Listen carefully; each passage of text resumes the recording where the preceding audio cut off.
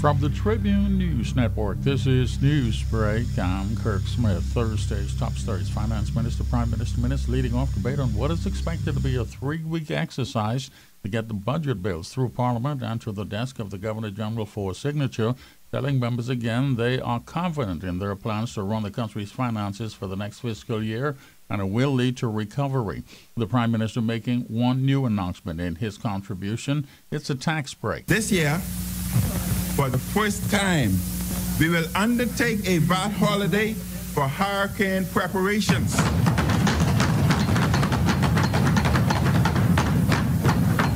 And this will be during the month of July.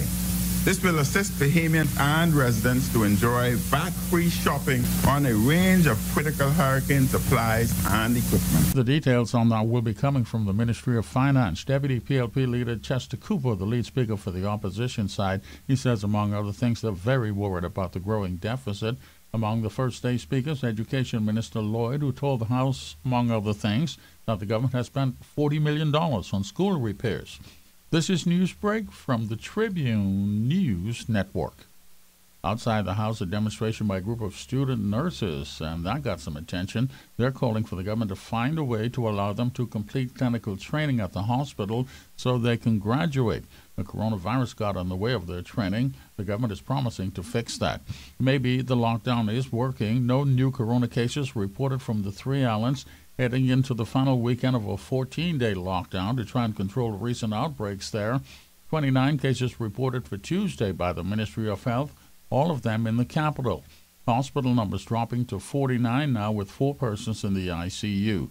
Another corona-related development that is getting some attention, Haiti's government has now decided to accept vaccine from COVAX in an attempt to stop the fast-spreading virus there. 3 men charged in connection with that recent exhumed drug bust granted bail by Chief Magistrate Joyanne Ferguson Pratt. The appeals court upholds the 60-year prison sentence of a man convicted of the murder of a married couple in Grand Bahama 5 years ago. Details of the day's top stories in the Tribune newspaper on the streets first thing in the morning. Stay up to date online at Tribune242.com. Now the Tribune's AccuWeather update, a service of Insurance Management. The weather system in the area lifting to the north.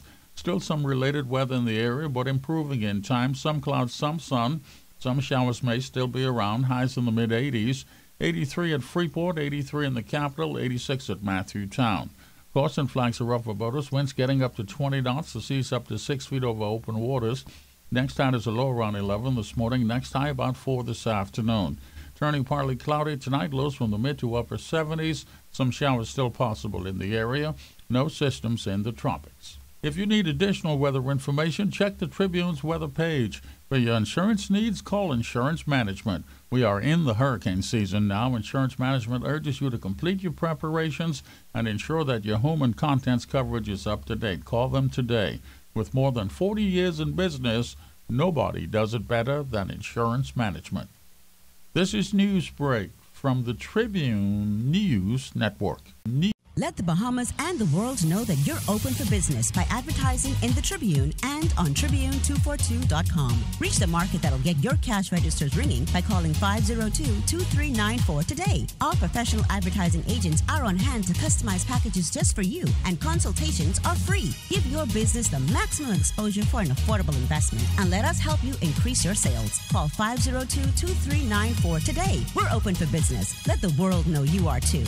The Tribune, the People's Paper, biggest and best. Thursday's world news headlines. Israeli Prime Minister Benjamin Netanyahu could be out of office. A coalition of parties has completed a deal to form the next government there and force Netanyahu out after 12 years in office.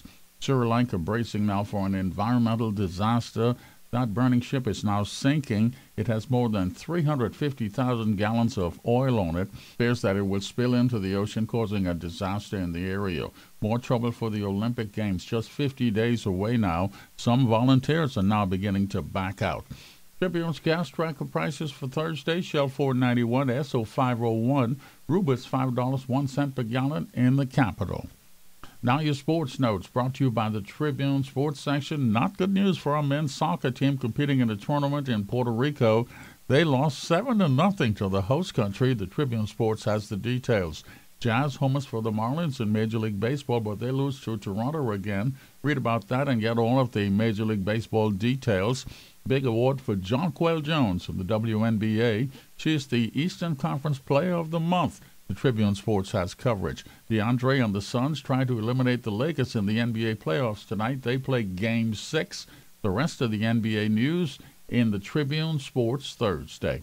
For all of your sports details, you want to check the Tribune Sports section. Everything you need from the world of sports you'll find in the Tribune Sports. And that's your news break. Details of the day's top stories in the Tribune newspaper on the streets first thing in the morning. Stay up to date online at Tribune242.com.